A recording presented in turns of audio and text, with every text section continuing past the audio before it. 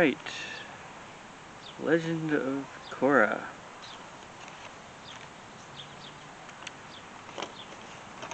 The sequel to Last Airbender.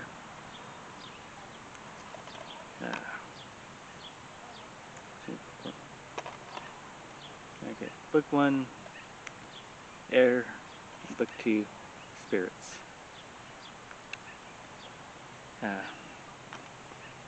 So Air, you have Korra as she becomes she's already a firebender, waterbender, earthbender. She just needs to become an airbender. And with book 2, she's a fully realized airbender. She's fully realized avatar, and she loses her avatar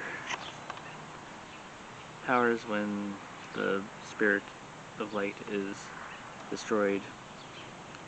Well, practically destroyed. Apparently Rava is where the avatar gets their power from. At around book 2, I'd say they kind of jumped the shark. So if there's anything after book 2, I think book 2 really ends it on a high note. So, right, reading.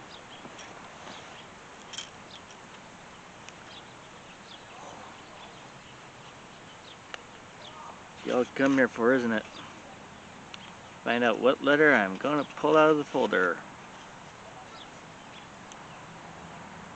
Yeah, for Korra, she's not as good as Aang, so that's satisfactory. Ciao for now.